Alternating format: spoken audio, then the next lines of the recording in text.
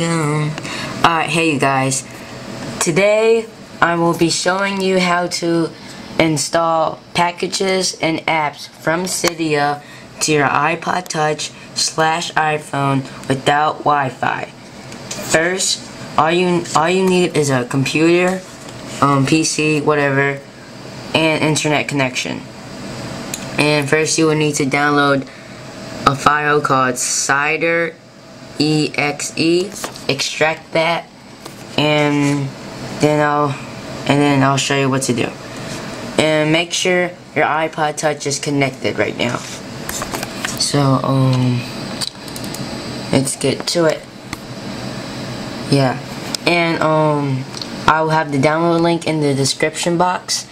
And if you don't have the sources already installed on your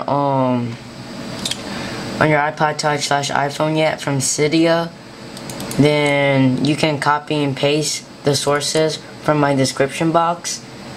So yeah, or if you do, I'll show you how to get them how to transfer them to your PC. Okay, first when you open the folder, the only thing you'll see is this right here. All of this will come after when you first launch the program. So we'll open Cyder up. Run. It's running, and this can only be done on jailbroken iPhones and iPod Touch. Right now I'm using 3.0. I have found out that sometimes that when it has like a newer version, it won't like upgrade it, like, cause it'll say say there's like something that's 0.2, but then it just got a new update to 0.3. It'll say 0.3, but it'll still be 0.2. So I don't know if they're gonna get that fixed. Maybe it's just because it's a new upgrade, just came out and stuff. I'm not sure. So so this is sources. All these sources.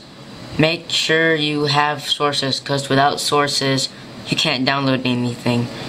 So right now it's loading packages, as you can see. So if you don't have the sources already installed on your iPod Touch / iPhone, just copy and paste them from my description box and paste them right here, and then press this add button, this plus sign, and make sure it's check marked wherever it's gonna be.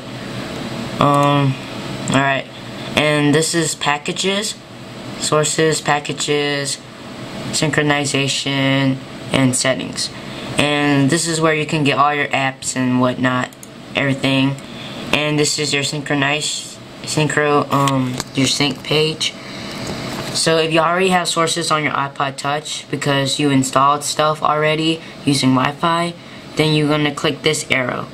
If you haven't, because you don't have Wi-Fi, so you can't install anything, use this arrow to copy the sources that you just copy and paste from my description box to your iPod Touch.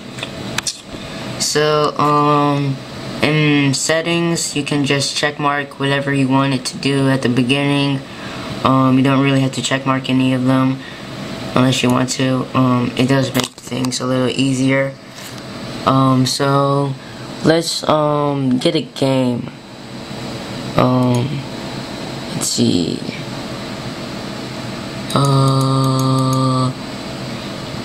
Games. Alright, let's get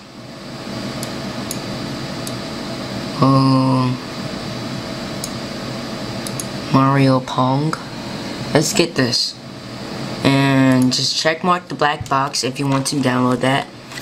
And click this download icon. And here's the download bar. And so it's done now. Go to your sync page.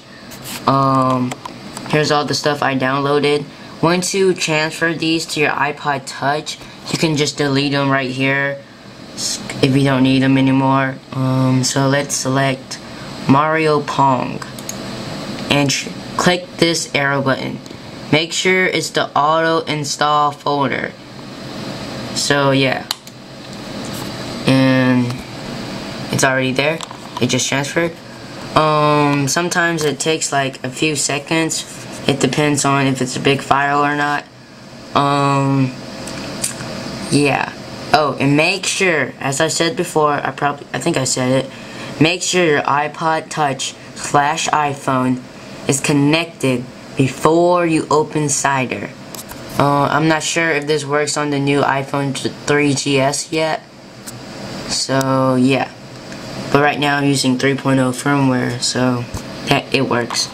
So after it pops up right here, you can either shut down your Cyder or you can just go to your iPod. Okay, first, it's not going to be on there right now. It's not going to show up or anything. First, you have to respring your device. If you have SP settings.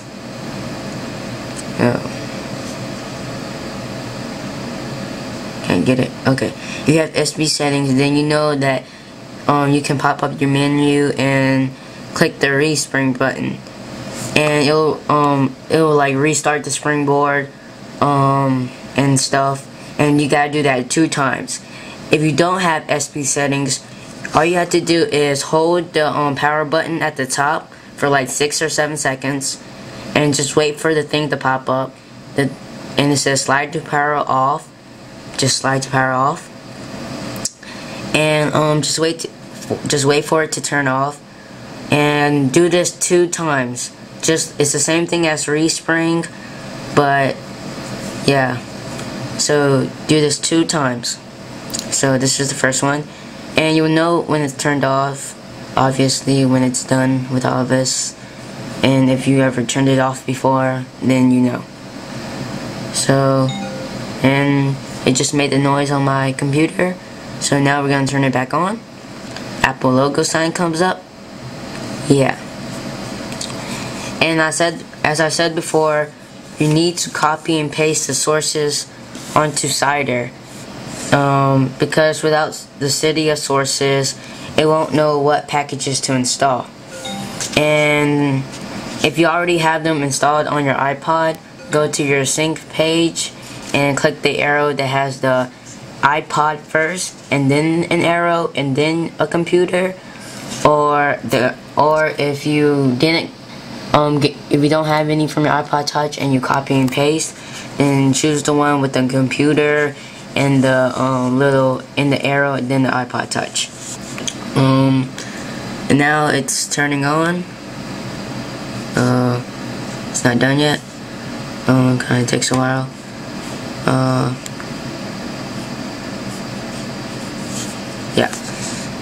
Yeah, okay, now it's done. As you can see, you don't see Mario Pong anywhere, so that's why we do it 2 times. But you can check to make sure if it's there on the first time, but I'm pretty sure that you have to do it 2 times, because that's how it worked for me. And yeah, and there it goes. And as I said before, if you have SP settings, you can respring it twice. I think respringing it is faster. I'm not sure. It's the same thing, but I think it's faster.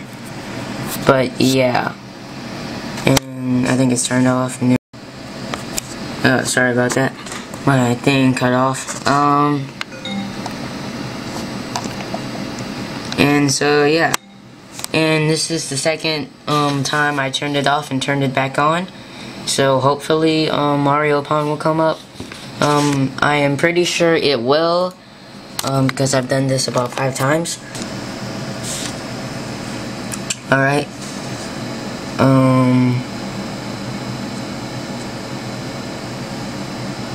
Kind of blurry. And there it is.